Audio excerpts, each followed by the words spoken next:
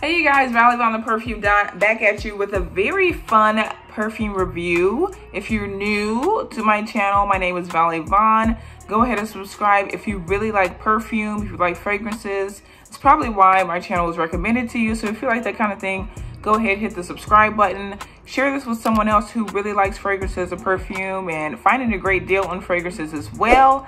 And also you can follow me on Instagram. It's Vallivon the Perfume on there, where I do even more 1-minute perfume reviews and other fun content. So go ahead and join my perfume mafia. So today I am going to share with you 2 scents from Issey Miyake, a Japanese fashion designer. So these scents are considered designer scents. They're not niche, but they are so under the radar. I never hear anyone talk about them to where I felt like I need to give them some shine. So let's go into it. The first one that I want to show you from Issey Miyake is going to be L'Eau d'Issey Pure Nectar. And this one is a beautiful scent. This is such a beautiful, feminine, delicate scent. All of their scents I've noticed are going to be very fresh, minimalist, very abstract.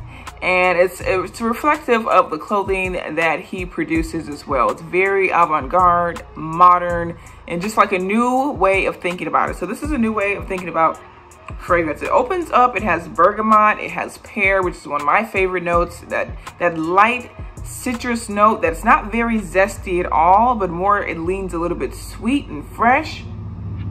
I love it, and that's what you smell mostly. It also has the honey in there for a top note, and that's why it has the name Nectar. And you can smell that. It just adds to a very nice, calming, inviting, sweet opening that I absolutely love. And for the middle notes, that's where you're going to smell rose. You're going to smell peony. That's what I smell mostly. Now it has other notes as well, but that's what you're mostly going to smell in the middle notes. For the base notes, that's where you're going to have ambergris, you have sandalwood. There's water notes in the heart notes as well, so you can smell that, and then just it adds to the light freshness of the scent, and that's a common denominator amongst all Issey Miyake scents, that aquatic element that just kind of smells like there's something else going on over here. But there's spring water, there's a well, there's a river over here. So for the base notes, again, you have the ambergris, which is another element. If you're unfamiliar with that note, it just adds more of like almost like a sea scent to me, kind of like a saltwater scent.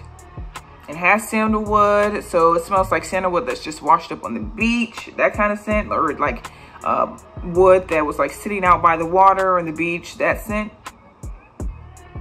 Very beautiful. This is a very, very beautiful. It does have the white musk in there, and you can smell that as well. All in all, this is a sweet, airy, aquatic, fresh scent. It just has a hint of sweet though that sets it apart from the other fragrances, and I really enjoy this scent. I absolutely love the bottle. It's absolutely beautiful to me. This is just the top, which is like a cone. It's brassy. It kind of has like, I don't know if you can see, but there's like some rings around it in a sense. It looks very early 2000s minimalist, fast forward to the future type.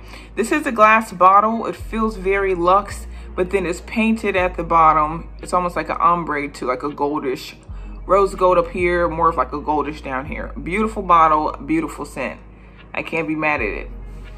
Let's move on to the other one that I'm going to review, and I actually just picked this up, and I thought this was my first Issey Miyake. I forgot that I picked up the other one because it is so different. Like, I forget, because usually the scents look like how I'm going to show you this one looks.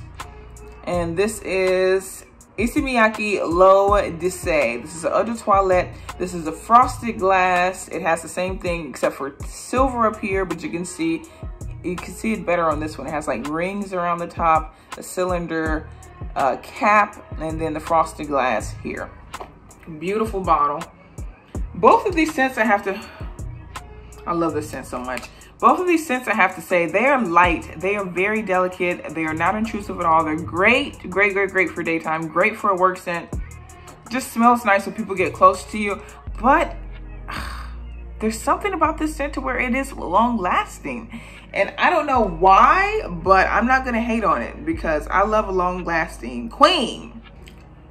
For the top notes of L'Eau de Toilette, it has rose, it has rose water. It has an unexpected note, and that's what just surprises you, and it's so beautiful. It's melon in there.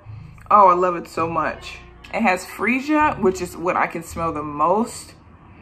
But that melon's so pretty. Oh my God, it just adds the most perfect hint of a citrus element to just brighten it up and awaken you as soon as you spray it. Just a little bit of a citrus note in there, and it's so sweet and subtle and beautiful. Well done together. The rose water, you can really smell the rose water. That's a huge standout to me. The lotus flower just adds a little bit of like a tropical element almost to this scent. In the middle notes, it's just going to be just beautiful flowers. It has carnation, has lily of the valley.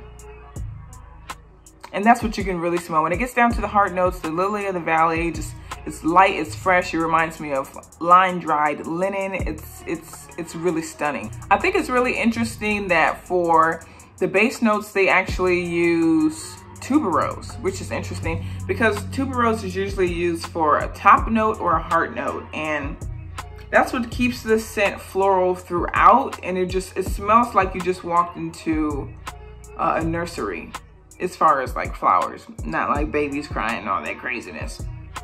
It's beautiful. It also has the amber in there, but I don't get a lot of amber. It has sandalwood as well, but I just get a hint.